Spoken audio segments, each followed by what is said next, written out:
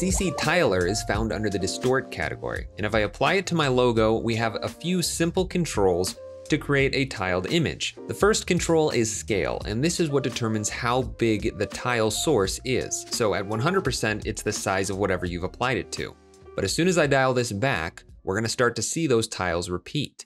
So if I say 25%, then my center tile is 25% of the original, and it's tiled all around it within the contents of that layer. The next control is the center property, and this is not where the actual center tile is, it's the anchor point from where the tile scales. So if I put this in the bottom left corner and I scale the tile up and down, you can see that that's the direction that the tiles are all going to scale from.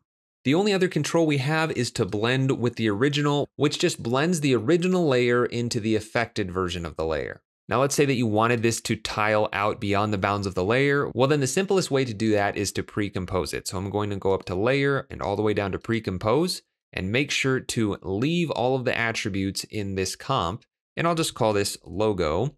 Click OK, go into that pre-comp and say Composition, Composition Settings, and make it the same size as my main comp, 1920 by 1080.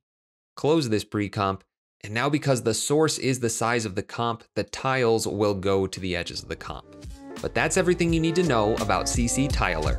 Hey, thanks for watching. If you enjoyed this tutorial, then check out the other ones here on my YouTube channel. And if you like my teaching style, then definitely check out my longer form content on Skillshare and School of Motion. And if you want to support more tutorials like this one, check out my Patreon. You can find links for all of that stuff in the description of this video.